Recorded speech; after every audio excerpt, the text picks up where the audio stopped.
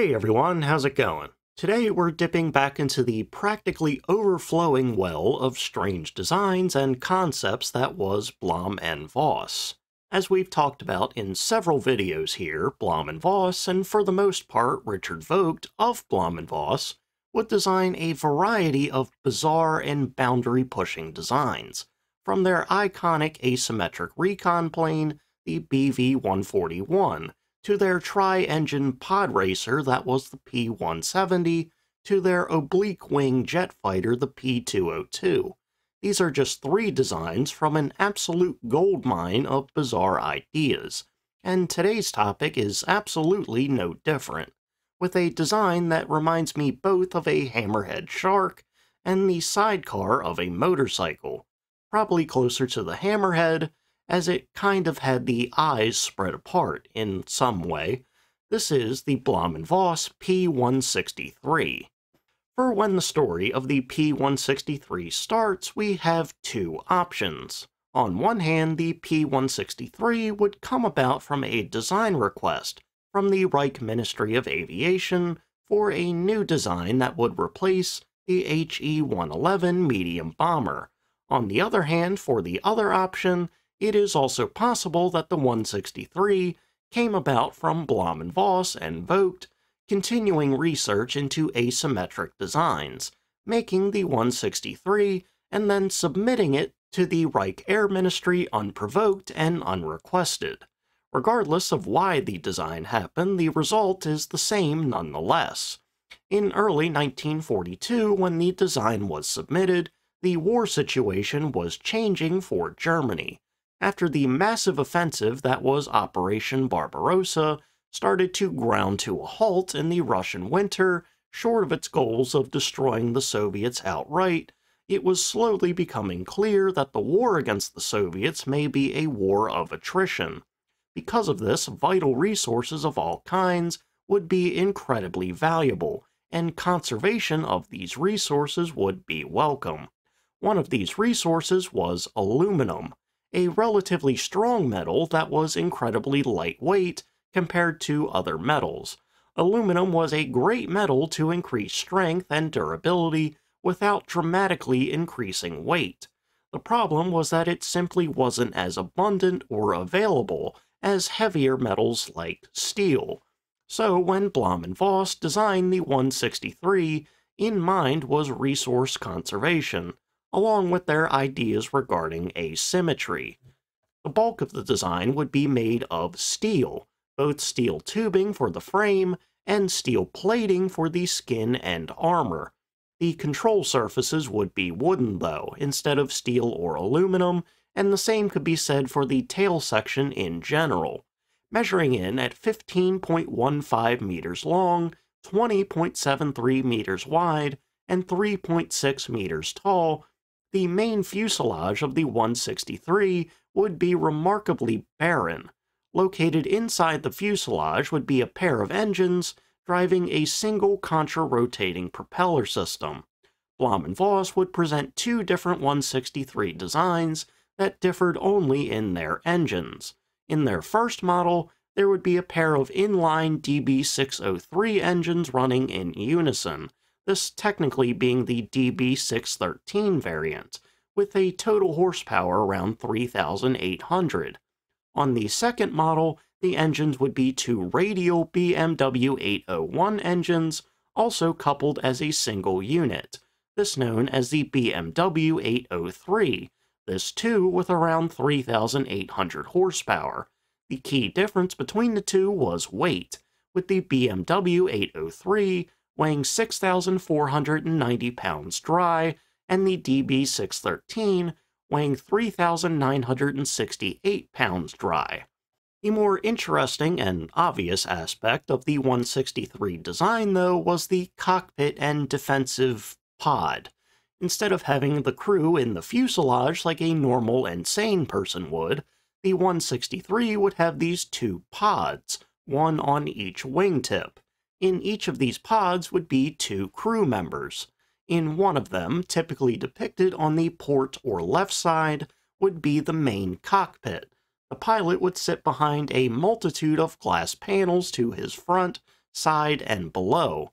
Being that this was designed to be a bomber, this would ideally give him excellent vision all around and below, not being obscured to his direct front by the propeller, and below him by the rest of the fuselage, landing gear, and bomb bay. Behind him would sit a defensive gunner/bombardier. Directly behind the pilot was the necessary equipment to aim and drop bombs, and behind that was a defensive machine gun turret that consisted of two MG-150-120 cannons, with 500 rounds of ammunition, possibly 500 rounds per gun. On the starboard or right side is typically depicted a purely defensive pod with two more crew members, a front gunner and a rear gunner. On this side would be the only forward-facing armament in the form of two separate MG-150-120 cannons. One would be mounted directly on the tip of the pod that would largely be used for firing forward or downward in ground attacking roles, and that would be operated by one of the two crew members. The other forward gun would be a turret with a glass dome top that was used for firing forward or upward. Then, on the rear of the pod would be another twin MG-150-120 turret. The rear turret, too, would have 500 or 1,000 rounds, and the two forward guns would have between 250 and 500 rounds apiece. The final piece of the armament would be the under-fuselage, semi-recessed bomb bay that could hold upwards of 5,500 pounds of explosives. If there wasn't enough room in the bay, bombs could be held under wing. With this overall design concept, there was a rather clear problem that needed solving. Because of the pods on the wingtips weighing quite a lot with all of the equipment, weaponry, and people, there would be a lot of excess weight on the wings. This naturally would mean that structurally reinforcing the wing spars and roots would be the logical necessity. If they didn't, there could be issues with the wings drooping under the intense weight, and causing internal structural damage that could lead to the overall destruction of the wings. However, this internal reinforcement that would be more steel would lead to increases in weight, which would mean decreases in overall performance. To put it simply, Blohm and Voss needed to find the right balance of reinforcement and weight saving. But according to the Blohm and Voss design proposal, they wouldn't actually have to do that, as far as I understand their reasoning. While in a vacuum, the excess weight at the tips, Blohm and Voss estimated a ton of weight per pod that would make the wings droop and damage things. In flight, Blohm and Voss predicted something else. What they theorized was that the upward force that the air pressure would place on the wings would be naturally counterbalanced by the weight on the wingtips, thus balancing things out. On a normal wing, the wing roots generally need to be more reinforced because of the upward force on the wings, placing stress on where the wings meet the fuselage. But if there was a counterbalancing weight on the tips, that downward force would equalize with the upward force. This would ideally mean that there wouldn't need to be any extra reinforcement in the wings or wing roots, thus helping keep the weight down. With this proposed theory, this would help the mostly steel 163 sit at an empty weight just over 20,000 pounds, a weight on par with the HE-111 that it may have been designed to replace. Its gross weight, though, would shoot up over 50% to over 33,000 pounds. This was a combination of the armament, both cannon ammo and bomb load, and the proposed fuel capacity that was likely around 1,000 gallons. Keep in mind that the fuselage was basically all free space now, so that would help with the fuel capacity. The range of the 163 would, well, range from 1,200 to 1,600 miles, depending on the altitude. Additionally, the top speed, at an altitude of 20,000 feet, would sit between 320 and 354 miles an hour, a relatively solid top speed, all things considered. Additional selling points for this radical design would be modability and field of view. While the 163 is typically depicted as having the cockpit on the port side, the cockpit could be easily placed on the starboard side with no real difference. Conceptually as well, the defensive pod could be replaced with something else if needed, like a 1-ton extra fuel tank, for example, for longer range missions. Then for the field of view aspect, apart from the pilot's FOV, the FOV of the defensive gunners was rather wide, and could even intersect for increased firepower.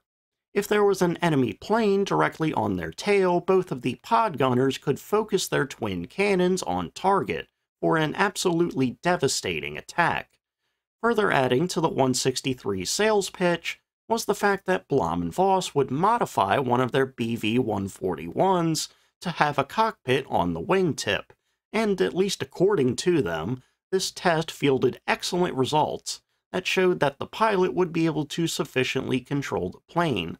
No photographs of this modified plane seem to exist, though, but if I take this picture of the 163 and chop this part off, that's basically what it looked like.